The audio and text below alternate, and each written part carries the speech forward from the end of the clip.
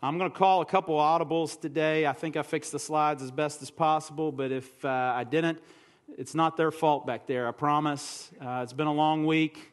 This sermon came together about 8:30 this morning, so let's see how it goes, right?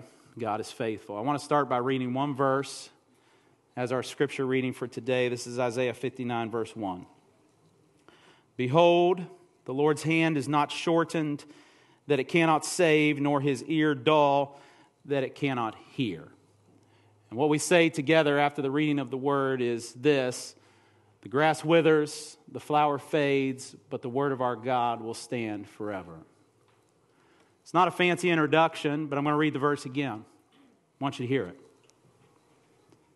Behold, the Lord's hand is not shortened, that it cannot save, or his ear dull, that it cannot hear. Last week, Pastor Danny shared with us that the Bible, the Word of God, points us to Jesus. What a blessing that truth is. That for us, in many of our stories, there were friends and family that pointed us to Jesus.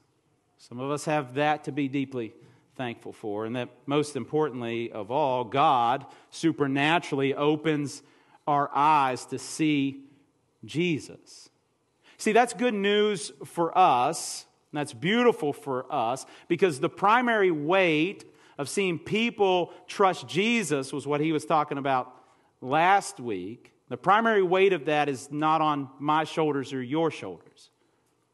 It's God who does that work primarily. And that's really good news for us because Jesus can save anybody. His hand is not shortened that he cannot save.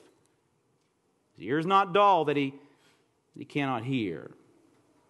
What we're going to see today is that Jesus is a God of the impossible who can pull off impossible things. And yes, we're in a sermon series that's kind of talking about us praying for people to trust Jesus. So that is one of the primary applications of that. God can save anybody. Jesus can save anybody. But I want us to hear beyond that today, or in addition to that today. For whatever is going on in our lives today that seems impossible, whatever seems too difficult, whatever seems too big, too much, that Jesus can do anything. I want us to believe it a little more at the end of today than we did maybe coming in here. I pray that that's God's grace upon our lives today. So, Father, what we know not, please teach us. What we are not, please make us. And what we have not, please give us. It's in the name of Jesus we pray. Amen. Faith in Jesus for the impossible. We're going to see an impossible situation. This is John chapter 6, first 7 verses. After this, Jesus went away to the other side of the Sea of Galilee. He'd been in Jerusalem. He'd actually made a little bit of a stir up while he was there. He'd healed a man on the Sabbath day by the pool there in Jerusalem. The guy had been waiting to be healed for a long, long time. Jesus shows up and does it on the Sabbath day because Jesus doesn't give a rip about tradition. He gives a rip about fulfilling what the Old Testament had promised, which was a prophet who would roll in and do the impossible. Not only that, but then he claims to be equal with God. That didn't go over very big either, you can imagine. I'm the Messiah. I'm equal with God. Pharisees and the scribes had a little problem with that. Things aren't going super well on the popularity tour for Jesus with the religious people, but they're going pretty good with the broken and the weak and the hurting and the people on the fringes. So he leaves. That's what he's going out of. He's leaving Jerusalem. He went to the other side of the Sea of Galilee. No small trip, by the way. That depending on where you're at, it can be anywhere from 7 to 13 miles wide. So they take a boat across. We read in another place, across the Sea of Galilee, which is the Sea of Tiberias. It had two names, just so keep everybody straight. And a large crowd was following him. So the broken, the hurting, the weak, people on the margins, they want more from Jesus. So the boat goes across, and they all circle around the Sea of Galilee, and by the time he gets across, he's got to welcome committee there. Jesus went up a mountain, though, when he first gets there. This is interesting, or on some part of the journey, and he sat down with his disciples. It doesn't last very long. Now, the Passover, the feast of the Jews, was at hand. Lifting up his eyes then and seeing a large crowd that was coming toward him, right? So here come the people. It's over 5,000, well over 5,000 of them. We'll find out here in a second. Jesus says to Philip, "Where are we to buy bread so that these people may eat?" He said this to test him, for he himself knew what he would do. Stop for a second, by the way, in the midst of your impossible situation today. Don't forget that Jesus is sovereign. His timing might not be what you want it to be. But that doesn't mean he's clueless. He knows exactly what he's going to do. He knows exactly where your rescue is going to come from. He knows exactly where your portion is going to come from. He knows exactly where your healing is going to come from. He knows exactly how he's going to put all the pieces back together. He's not clueless. Not even close. Every single detail he knows. But in this case, this impossible situation, he's going to give Philip and others a chance to participate in a solution to the impossible situation. How great of God to do that for us. He gives us an opportunity to be a part of it. Philip answered him. He doesn't have the solution, by the way. Philip answered him, 200 denarii worth of bread would not be enough for each of them to get a little. Maybe that's what they had collected. Judas, the money guy, maybe they counted it. We got 200 denarii. That's about a day's worth of wages. It's not enough to even begin to feel. They not even get crumbs with that amount. They're in an impossible situation.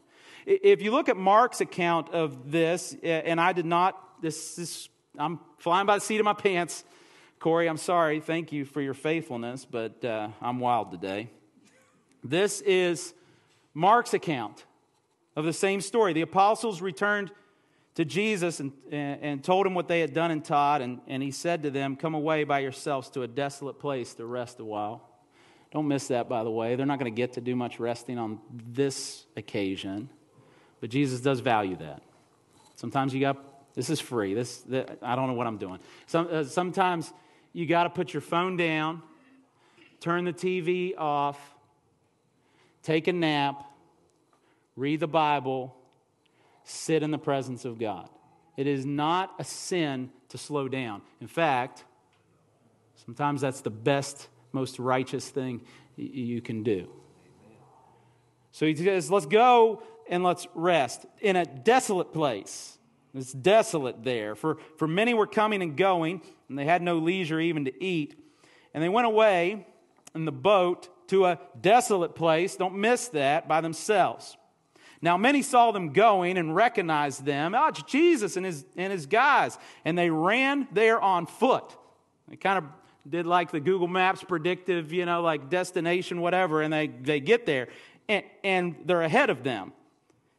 And when he went ashore, he saw a great crowd, and just like Jesus, he had compassion on them because they were like sheep without a shepherd. They didn't know where they were going. I can relate. I always know where I'm going. I need a shepherd, and he was there, and he began to teach them many things. But then it grew late, and when it grew late, his disciples came to him and said, "This is a desolate place. There ain't nothing here. No McDonald's, right? No Panera bread. We got nothing. This is a desolate place, and the hour is late. Send them away so they can go into the surrounding countryside and villages and buy themselves something to eat." But he answered them, "You give them something to eat." And they said to him, "Shall we go buy 200 denarii worth of bread and give it to them to eat?" I read that one because I want you to realize it's a desolate place. Maybe you yourself are right now in a desolate place. This situation is impossible. Bob Dylan sings this song that says, "It ain't dark yet, but it's getting there. Dusk is upon us. It ain't dark yet, but it's getting there, and it's desolate, and there ain't a thing." and you feel it. It's an impossible situation. That's where they were, in an impossible situation. What seems hopeless for you right now?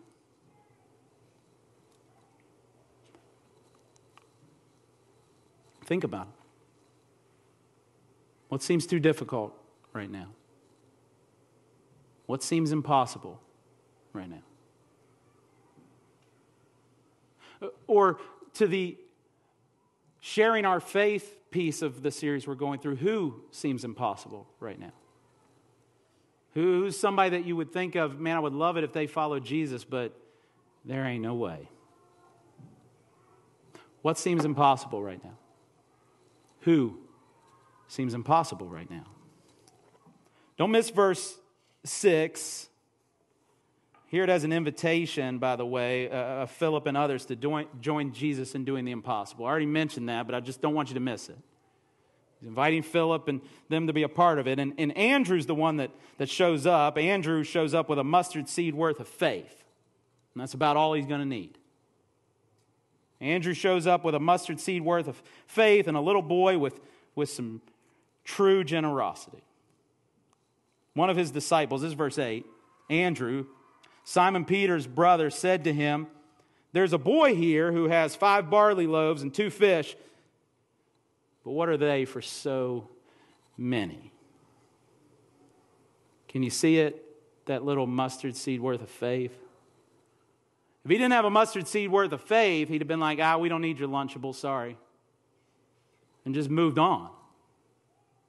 Like, I like to imagine Andrew, this is my imagination, but I like to imagine him, he sees the boy in his Lunchable, and he gets filled with some excitement. Jesus can do something with this. Come on, we got to get you and your Lunchable to Jesus. And as they start going, right, he's got some childlike faith at the start, but his adult realism starts to kind of kick in. And he starts to think, man, I'm going to kind of look like a fool when I get up here. The disciples, especially Peter, my brother, man, he's going to make fun of me probably. Maybe Jesus will even see this as foolish. Which is why you hear that hesitancy in his voice. He says, here's this boy, 5 loaves of bread, 2 fish.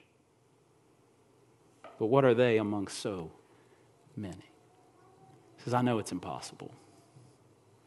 Here's what I have.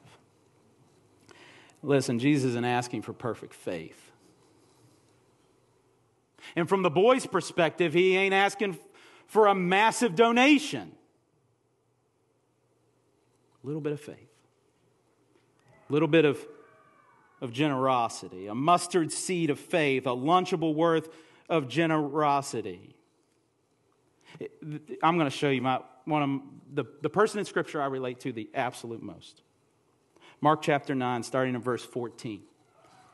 Jesus and Peter and John have all gone up onto this hill. And on the top of that hill, at the Mount of Transfiguration, the glory of Jesus has been revealed to Peter and John, while Moses and Elijah just magically appear too. It's like this wild scene where Peter and John get to see the sheer glory, the raw glory of Jesus. But when they come back down the hill from the Mount of Transfiguration, here's the scene they encounter. When they came to the disciples, they saw a great crowd around them and scribes arguing with them. And immediately all the crowd, when they saw Jesus, were greatly amazed and ran up to him and greeted him.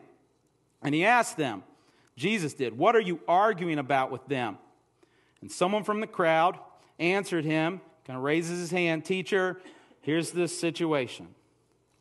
I brought my son to you. You were on the mountain, though. He has a spirit that makes him mute. Whenever it seizes him, it throws him down, and he foams and grinds his teeth and becomes rigid. So I asked your disciples," again, you were on the mountain, Jesus, we couldn't find you. "So I asked your disciples to cast it out, and they were not able." Possible situation. And he answered them, this is Jesus, and I don't know how you hear this, because it can sound like he's kind of kind of critiquing them, and he is a little bit, but if you're going to default to hearing something in Jesus' voice, I think the Bible's clear. It should be compassion every time. If you don't know how to read his tone, read it as compassion. He says, "O faithless generation, how long am I to be with you? How long am I to bear with you?" Now hear me, that's Jesus saying, yes, he's critiquing their faith, but he's also longing for them to have faith. There's a longing in his heart that they would see the truth, that they would know the truth, that they would believe the truth. "How long am I to bear with you? Bring him to me." And they brought the boy to him. And when the spirit saw Jesus, immediately it convulsed the boy, and he fell on the ground and rolled about, foaming at the mouth. And Jesus asked his father, "How long has this been happening to him?" And he said, "From childhood." It's been impossible for a long time. It's not just been impossible one evening, nobody has food, bunch of people. It's been impossible day after day after day after day from childhood. And it often cast him into the fire and into the water to destroy him. It's trying to take my son's life. But if you can do anything, have compassion on us and help us. And Jesus said to him, "If you can." If you can, you've come to the right place, but you don't even know you've come to the right place. All things are possible for the one who believes. Here's my guy. This is me. Immediately, the father of the child cried out and said, "I believe." But then watch what he says. "Help my unbelief." I don't relate to anybody in Scripture more than that guy. I believe, maybe this much. You got to help my unbelief. Give me faith to believe. And when Jesus saw that a crowd came running together, he rebuked the unclean spirit, saying to it, "You mute and deaf spirit, I command you, come out of him and never enter him again." And after crying out and convulsing him terribly, it came out, and the boy was like a corpse. So that most of them said he is dead, but Jesus. It's two good words right there. Took him by the hand and lifted him up, and he arose. A mustard seed of faith is enough. I believe about this much, Father, please help my unbelief. I believe about this much, Jesus, help my unbelief. The coexistence of faith and doubt. Get used to that. We're human. Coexistence of faith and doubt. Back to the mountain with the 5,000 people. More important than the size of your faith is the object of your faith. More important than the size of your faith is the object of your faith. You see, Andrew's not going to be the hero of the story. That little boy's not going to be the hero of the story. Now, they got some things to teach us. Andrew's this invitation guy. You remember last week in the foreground of that story that Danny told us from Scripture, Andrew's the one that invites Simon Peter, his brother, to Jesus. Andrew's known by many as the inviting apostle because he's always inviting people to Jesus. Peter, the rock, 3,000 people will be saved on day of Pentecost as he preaches the gospel. He's not there if Andrew doesn't invite him, so he's worthy of being honored for that. Some Greek folks are looking for Jesus, Gentiles outside of the Jewish faith at one point in Scripture, and they go to Andrew and say, "What do we do? Do we bring them to Jesus?" Andrew's inviting people to Jesus. He's doing the same here with that boy. He's bringing him to Jesus. But that doesn't make Andrew the hero. Worth imitating, but not the hero. The boy isn't the hero. He gave everything he had. Everything. You remember Jesus is kind of like at the temple, and all the Pharisees and the scribes are rolling in with their $100 bills, and they're like making it rain. And that little old lady comes up there with 2 little pennies. She puts them in. And everybody's like, whatever. And Jesus is like, stop. Did you see what just happened? breathtaking. And everybody's like, that's 2 pennies. What are we going to do with 2 pennies? He says, it's not the point. These guys go home like Scrooge McDuck. They got a pool full of money. She put in everything she has. That's what this boy does. He's hungry too. His stomach's growling too. He says, here you go. 5 loaves of bread, 2 fish, you can have it. Good. Let's be those kinds of people. But you know why those kinds of people aren't the hero? Because they're just conduits to show the power of Jesus. It's Jesus who shows up. It's Jesus who makes the difference. Watch what Jesus does, verses 10 through 13. Jesus said, have the people sit down. He's holding this little Lunchable. It's kind of comedic if you think about it, quite frankly. They give him like a little Lunchable. He holds it in his hands. He's like, all right, we got this. Right? Everybody's going like, what? We got what? Everybody sit down, right? Get his little scalpel out and get 5,000 pieces of... Everybody sit down. Now there was much grass in the place, so the men sat down, about 5,000 in number. Remember, we got kids and wives and women here too, so you get probably like 10,000 people, be more reasonable. Jesus then took the loaves, and when he had given thanks, he distributed them to those who were seated. So also the fish, don't miss this sentence, as much as they wanted. Not like a little bit, like we're going to ration this, right, to make as much as they wanted. And when they had eaten their fill. Hear me, Golden Corral is a thorn in my side. My kids were introduced to it by my parents who graced us with their presence here today. So they're going to just have to hear about it. But they tell me Ezra, our middle son, he's at Golden Corral yesterday. Anytime we go out of town, it's like the Golden Corral. It's like the Mecca, right, for my kids. They love it. I mean, they love it. Love it.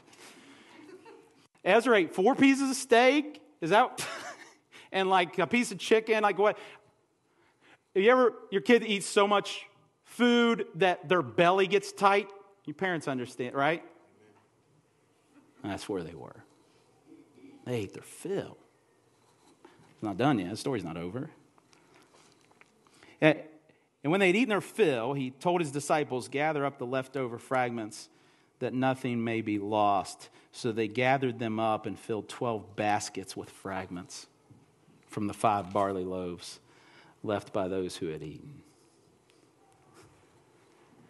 Jesus took a Lunchable and he fed a multitude. That really happened, by the way. Maybe you grew up with the flannel graph lesson, and so the story is just really one-dimensional to you. It's kind of hard to recognize it as reality. In real life, flesh and blood, that happened. Jesus started handing out the fish and the bread. He never stopped till everybody was full. And there were 12 baskets full remaining. Into the foodless place, Jesus brought food. And in his ministry, into the lifeless place, he would bring life. Into the dark places, he would bring light. All he needed was spit and mud to make blind people see. All he needed was water and no grapes to make the best wine at the party. And all he needed was a Lunchable to feed a multitude. This is the Savior we follow. Into our impossible situations. I believe. Help my unbelief. I believe you, Jesus. Like, I believe that that's you. Help my unbelief.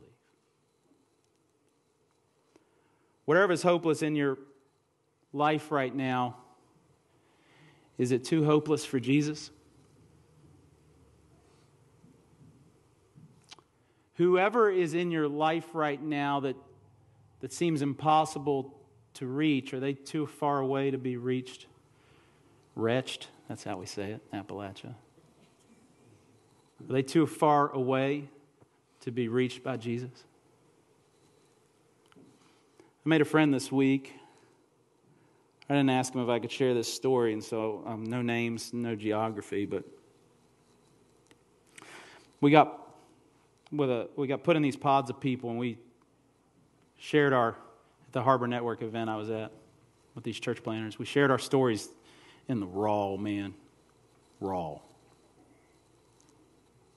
And he shared his story, one of just extreme racism against him, trouble with the law from childhood, falsely accused of an assault that he hadn't committed, on the verge of a long time in prison, even though he's completely innocent, just because he had the wrong color skin. Eventually moves from where he's at out to L.A. God kind of rescues him from that situation. But he doesn't know God. He doesn't know it was God. He's in L.A. making beats. That's his job. No church. No Christian friends. Nobody who loves Jesus in his entire life. And he's making a beat for someone, and part of his creative process was he was kind of laying in quotes by the doctor, Martin Luther King, and Malcolm X kind of in the background of this beat. And as he's doing that, God puts a question in his brain, not anybody else. God does. Because Malcolm X followed Islam, Martin Luther King followed Christianity, and he started to ask himself, which one of these is right? And so he digs and he digs and he digs down a rabbit hole. And he gets to the place where he says to himself, it's the resurrection that makes the difference. If Jesus is really raised from the dead, then this is the answer. He still ain't talked to a soul. Never been in a church. So he starts to investigate the resurrection of Jesus, and God brings him to a place there in his mixing studio in his little apartment, where he comes to see that the resurrection of Jesus is true. And right there in that place, not knowing anything about it, he says, Jesus, I want to follow you. Right? The hand of the Lord is not shortened that it cannot save. You guys planting churches now. God can save anybody. Isaiah 59:1 again. Behold, the Lord's hand is not shortened that it cannot save, or his ear dull that it cannot hear. We need a higher view of Jesus. In love, myself included, we need a higher view of Jesus. If Jesus doesn't appear larger than your problems today, please look again. If the impossible situations in your life today feel bigger than Jesus, please look at him again. In love, I would say, and myself as well, guilty of the same thing. If Jesus doesn't appear bigger than your problems today, you don't see the real Jesus.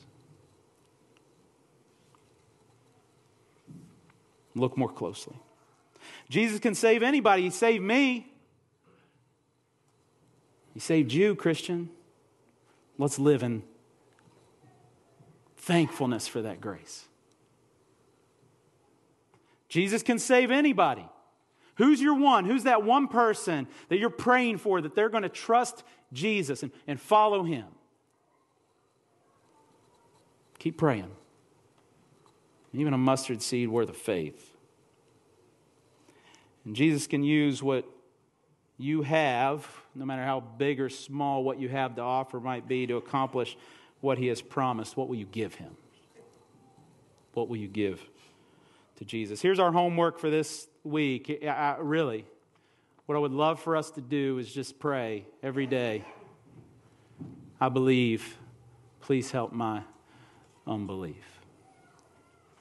My same friend that I met in Florida this week, he walking through another battle with infertility. 7 years. Him and his wife have been trying to have a baby. No success. We were sharing our stories, and they were kind of having us do some different things that we would draw out. And for the end, they wanted us to draw a picture representing the future that we were hoping for.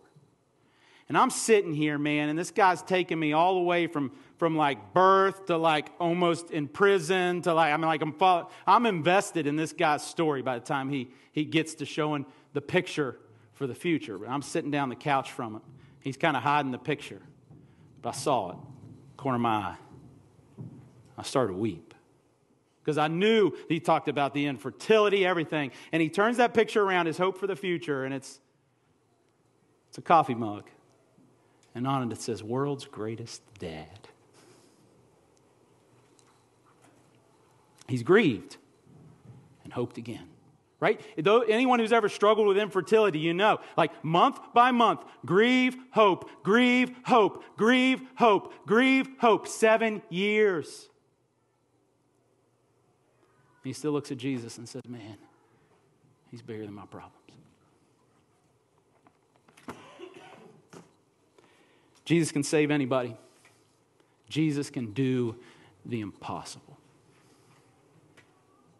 I don't even have a point except for that today. I would love it if we would leave here believing that more than we believed it when we came in. Because I don't know what the application is in your life. I'm still trying to figure out what it is in my life. But what would change if we really believed that Jesus can do impossible things on our behalf? If you're not a Christian, Jesus did the impossible for you. The Bible is clear. For all have sinned and fallen short of the glory of God, that the wages of sin is death. That's a separation from the loving presence of God. Instead of knowing God as Father, we can only know Him as wrathful, righteous judge. And there's nothing we can do to change it. God sent forth His Son, Jesus, born of a virgin, 33 years of perfect life, no sin, fully God, fully man, and He went to the cross, and there, nails into His hands, nails into His feet, blood spills out, and the blood of Jesus Christ, the greatest gift ever, cleanses us from all our sin by grace through faith. Believe on the Lord Jesus Christ, you'll be saved. If you're not a Christian, I would love to speak with you after the gathering about what that means and what that looks like. That you would get in on this today. Father, thank you that you do impossible things. And I know in this room some things that feel impossible right now for people, and there's probably a multitude more things that I don't even know about. And I'm praying that you would give us faith to believe for the impossible. The timing might not be what we want. The answers might not come as quickly as we want. The road might be vastly difficult. But might we continue believing through the grief and the hope and the grief and the hope and the grief and the hope that you're bigger than anything we face in this life. And might that change how we live? Might it make us generous, and might it make us courageous? And in particular, when it comes to sharing our faith and inviting people to follow Jesus, might that embolden us as well. In the name of Jesus we pray. Amen.